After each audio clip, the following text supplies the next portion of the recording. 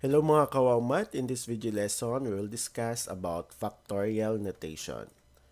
So our objectives, first, define factorial notation and evaluate factorial notations. So n factorial is denoted by n, tapos itong symbol na like exclamation mark. It is the product of all positive integers less than or equal to n. So, let's say, meron tayong 5 factorial. It can be read as 5 factorial. So, it means that 5 times 4 times 3 times 2 times 1. So, imumultiply natin sa lahat ng positive integers less than kay 5. Okay? Which is equal to 120. So again, pag sinabi nating 5 factorial, ang ibig sabihin niyan, imumultiply natin lahat sa positive integers less than sa kanya. Okay? So, which is equal to 120. Kasi 5 times 4, that is 20, times 360, times to 120, times 1, 120. Si 5 factorial, pwede natin isulat as ganito. 5 times 4 factorial, 5 times 4 times 3 factorial, or 5 times 4 times 3 times 2 factorial, or 5 times 4 times 3 times 2 times 1. So, pwede natin isulat si 5 factorial sa mga ganito. Okay? So, meron tayo dito yung from 0 to 10 factorial, saka yung expanded formula, and then yung value. Okay, for 0 factorial, that is 1, still 1, no? So, 1 factorial, 1 pa din. Yung 2 factorial natin, we have 2 times 1, so therefore, that is 2. Yung 3 factorial natin, that is 3 times 2 times 1, so the answer is 6. So, 4 factorial. So, 4 times 3 times 2 times 1. And that is 24. 5 factorial. 5 times 4 times 3 times 2 times 1. And that is 120. Then, 6 factorial. So, that is 6 times 5 times 4 times 3 times 2 times 1. And that is 720. 7 factorial, that is 7 times 6 times 5 times 4 times 3 times 2 times 1. And that is 5,040. Okay, sa 8 factorial natin, so the answer is 40,320. So 9 factorial, so ito yung expanded form natin.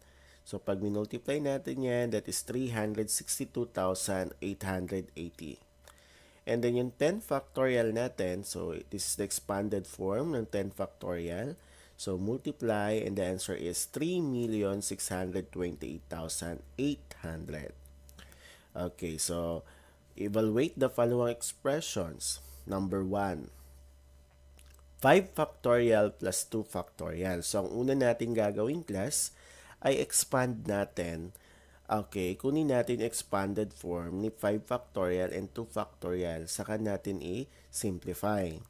Okay, so ito yung expanded form ni 5 factorial. At ito naman sa yung expanded form ng 2 factorial. So, 5 times 4 times 3 times 2 times 1. And that is 120 plus 2 times 1, that is 2. So, therefore, 5 factorial plus 2 factorial is equal to 122. Next, 8 factorial minus 5 factorial. So, ganun din ang gagawin. Expand natin muna yung 8 factorial. Kunin natin yung expanded form bago i-minus sa subtract natin sa value ng 5 factorial. Okay? So, that is ito yung expanded form ng 8 factorial natin minus sa expanded form ng 5 factorial natin. Multiply, that is 40,320 minus 120. So, ibig sabihin, 8 factorial minus 5 factorial is equal to 40,200. Next, 4 factorial times 2 factorial. So, ibig sabihin, imumultiply natin kapag ganito. Okay? Is equal to, okay, the value of 4 factorial times the value of 2 factorial. So, that is 24 times 2. And 24 times 2, the answer is 48. Next. 6 factorial over 3 factorial. So, we have 6 times 5. So, ang gagawin nyo class, hindi nyo pwede gawin na i-divide to ha. Hindi pwedeng i-divide si 6 factorial kay 3 factorial. Magkaiba kasi yung value na lalabas doon. So, ang gawin nyo, expand nyo muna si 6 factorial at ganun din si 3 factorial. So, expand nyo muna. Hindi pwedeng i-divide. So, mali yun. So, expand. So, ito yung expanded form ng 6 factorial at ng 3 factorial. So, kapag na-expand na, doon lang tayo magka-cancel. So, maka-cancel natin yung 3, yung 2, yung 1. So, anong maiwan na lang? 6 times 5 times 4. And that is 120. Or, pwede na ganito nyo isulat class. Okay?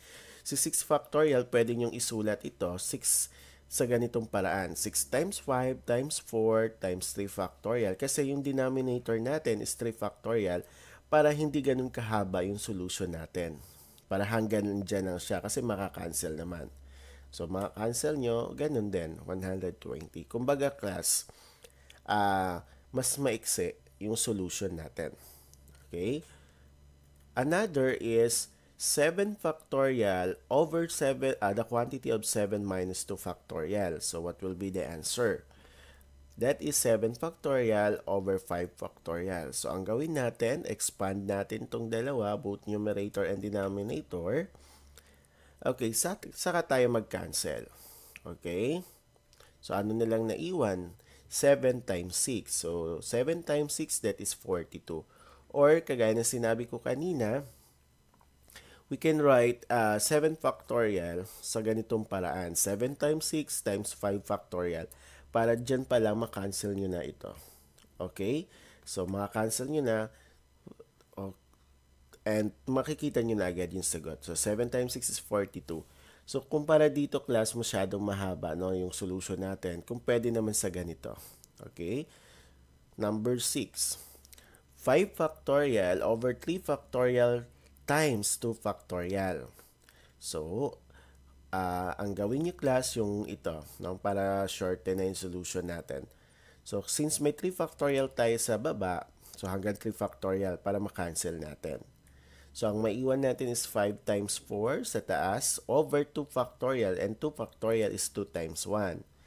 And that is 5 times 4 equals 20. 2 times 1, that is 2. 20 divide 2, the answer is 10. Determine whether each of the following equation is true or false. Okay. So, 5 factorial is equal to 5 times 4 times 3 factorial. Yes. So, dito pala makikita na natin na true na agad ito, no? Pero para mas ma-check natin na tama, kunin natin yung expanded value, no? Yung expand natin yung 5 factorial tapos kunin natin yung sagot. Ganun din dito. Kasi class 5 factorial, we can write like this now. 5 times 4 times 3 factorial. So, we can write 5 factorial in this way. So, kaya sila equal. Okay, 120 is equal to 120. Therefore, that is true. Number 2. 3 factorial plus 3 factorial is equal to 6 factorial. Okay? So, kapag in-add down natin ba to ay equal din kay 6 factorial. So, again, kunin natin yung expanded form tapos evaluate natin. So, 3 times 2 times 1 plus 3 times 2 times 1 is equal to 6 times 5 times 4 times 3 times 2 times 1. And this is 6 plus 6 is equal to 720. And 12 is not equal to 720. So, therefore, false. Yan. Ibig sabihin, 3 factorial plus 3 factorial is not equal to 6 factorial. Okay? Next. 4 factorial times 5 factorial is equal to 9 factorial. Again, 4 factorial times 5 factorial is equal to 9 factorial. So, ganun din ang gawin. Expand lang natin. So, 4 times 3 times 2 times 1 times 5 times 4 times 3 times 2 times 1 is equal to the expanded form ng 9 factorial. Saka evaluate natin. 4 factorial is 24, 5 factorial is 120, and then the 9 factorial is 362,880. And then multiply 24 times 120, so that is 2,880. And then 2,880 is not equal to 362,880. Therefore, that is false. So, ibig sabihin, 4 factorial times 5 factorial is not equal to 9 factorial. Next is 10 factorial over 7 factorial. So, ang gagawin natin,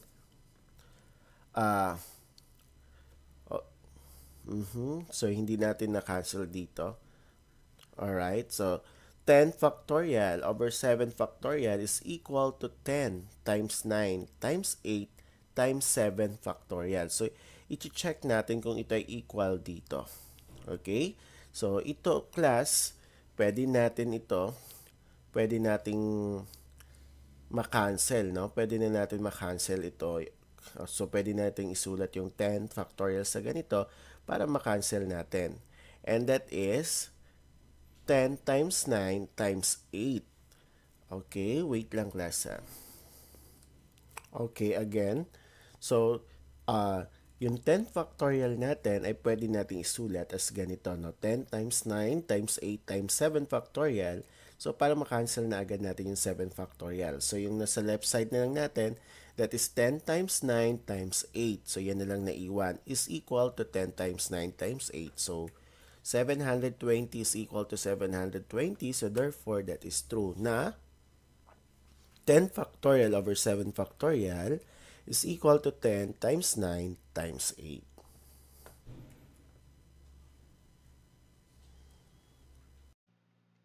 Thank you for watching this video. I hope you learned something.